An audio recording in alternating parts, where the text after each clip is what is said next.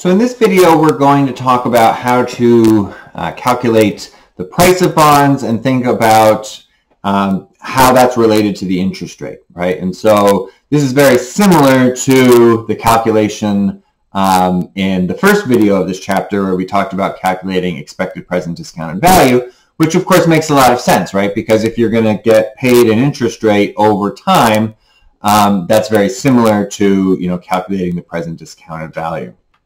So we're going to focus mostly on discount bonds as opposed to coupon bonds, just because the math is a little bit simpler. So if we have a one-year bond, right, that promises to pay $100 next year, the question is, well, how much are we willing to pay for it? And that has to be related to the interest rate, right? Because we could earn interest on whatever we pay in for the bond. We could just put it in, say, the stock market, or not the stock market, a savings account or a different bond, and get that amount at the end of the year. So the price currently will be 100 divided by the discount factor, which is just 1 plus I t. So the interest, the one here is the 1 year interest rate. And if we think about, okay, well, what about the price of a 2-year bond that promises to pay $100 in 2 years? Well, now we have to discount that by not only the interest rate that we would get in the first year, but then also the expected interest rate that we would get in the second year. So this nomenclature I think is a little bit confusing here. But so T is this year, right? And T plus 1 is next year. The 1 in front is the 1 year interest rate, right? As opposed to a 2-year interest rate or 3-year interest rate. So we're comparing, the 1 year interest rate this year and the expected 1 year interest rate next year in order to calculate the price of a 2-year bond. And so these are both going to be positive, right? And so that's going to discount off of the $100 face value to give us the current price. And so, we can calculate it whether that interest rate is, 1% or 2% or 5% or 10%. To give us the current price of the bond. So, this is really just the same thing here, except now if we think about, a 1-year bond versus a 2-year bond, what's it going to be valued in year T plus 1? Well, in year T plus 1, right, in the 1 year, the 1-year bond is done. So we get 1 plus the interest rate. That's what we got. The 2-year bond, we still have the bond, right? The bond hasn't reached maturity yet. And so the sort of what we have is the expected price of that bond divided by the expected price of the 2-year bond, right? So what is the expected price of a 1-year bond in year T plus 1 divided by the price of the 2-year bond that we paid for in year T? So a lot of, frankly, expectations is all about thinking about arbitrage, right? Arbitrage is how can I make more money? And as long as arbitrage is happening correctly, then the returns of different assets has to be equal once we control for things like risk, right? But as long as we control for risk and maturity and all of these things, then the expected returns should be equal. And, we will see that this is going to be important when we talk about the flow of finances across borders in the next section in the semester.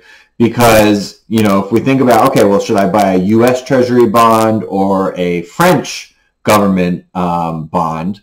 Well, now I have to think about the interest rate I get plus the exchange rate. So you're going to have to compare a lot of different things.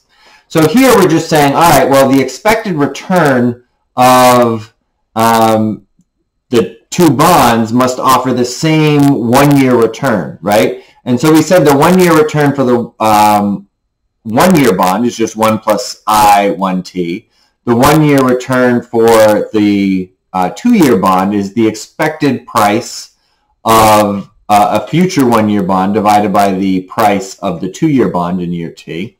And so if we just flip the denominator with the left-hand side, we get that the price of the 2-year bond has to be equal to the expected price in a year of a 1-year bond divided by 1 plus IT. And this is, I don't know, I think a little bit more complicated than it needs to be. Basically, the idea is if I want to invest for 2 years, then the return I get from buying a 2-year bond today has to be the same expected return, right? I could be wrong. Expectations can always be wrong. But it has to be the same as the expected return from buying a 1-year bond today and then buying a 1-year bond next year, right, with what I got from my first bond. So that's all that this is saying, right? The expected return of buying a 2-year bond has to be the same as buying 2 1-year bonds in succession. So, all right, so let's think about that. What's the expected price of a 1-year bond next year, right? So that was important in our calculation. Well, it's just going to be $100 plus divided by 1 plus the expected interest rate next year. And therefore, our 2-year bond today has to be $100 divided by 1 plus I, 1t, divided by 1 plus I, e 1t plus 1. So divided by the current 1-year interest rate times the next year's expected 1-year interest rate. And that's the same as what we had before, right? And so the idea here is just that arbitrage tells us that these have to be equal in expectations. Otherwise, if like one is higher, then either everybody's going to buy the 2-year bond, if that gives you a higher return, or everybody's going to buy the 2 1-year bonds, and if that return is higher, until they're equal, right? And so the arbitrage says that people will buy up one or the other until the expected value is equal, and as long as the markets are working well, there won't be too much arbitrage opportunity. But of course, investment banks spend a lot of their time finding this arbitrage opportunity, right? And that's the way they make money. All right, so let's think about interest rates in future years, right? So let's say we have an N-year bond, so whatever years that is. So the yield to maturity on an N-year bond is the constant annual interest rate that makes the bond price today equal to the present value of future payments on the bond. So what does that mean? Well, all right, so for a 2-year bond, right, that's just saying, well, whatever that interest rate is has to be the same as the sort of average expected interest rates for this year and next year. So this says that the expected interest rate of any bond, right, whether it's 2 years or 5 years or 10 years, has to be approximately the average of the current 1-year interest rates, one at a time, right? So if the 1-year interest rates are expected to go up, then that would give a higher, return to future years. If they're expected to go down, then that would give a lower interest rate. So it's basically, I think this is kind of intuitive also, but you have to think about the average interest rates, short-term interest rates going forward, and how that affects the longer-term interest rates today.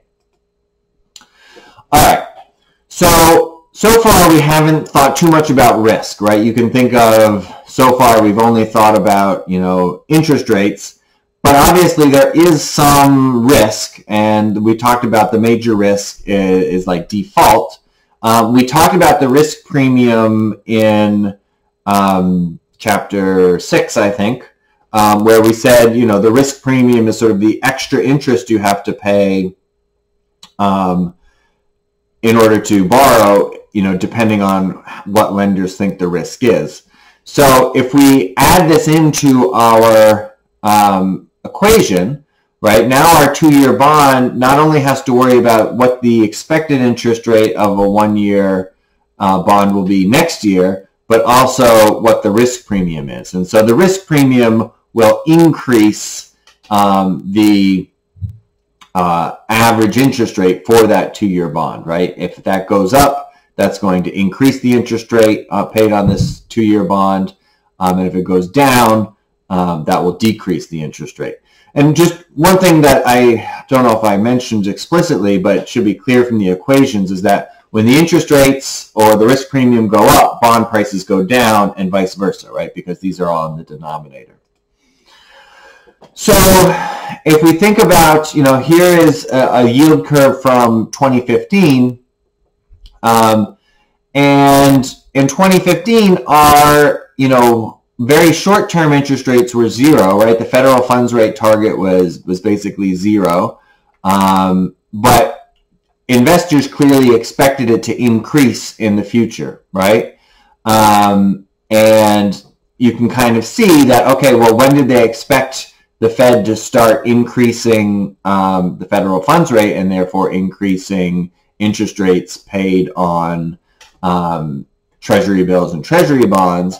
Well, it was, sometime between 6 months and a year, which actually probably turned out to be more or less accurate, right? The Fed did start raising interest rates in, I think, 2016 until, of course, the pandemic hit, and they dropped them back down to zero again. So, the current 10-year Treasury bond interest rate, I think, is somewhere around 1.5 percentage points.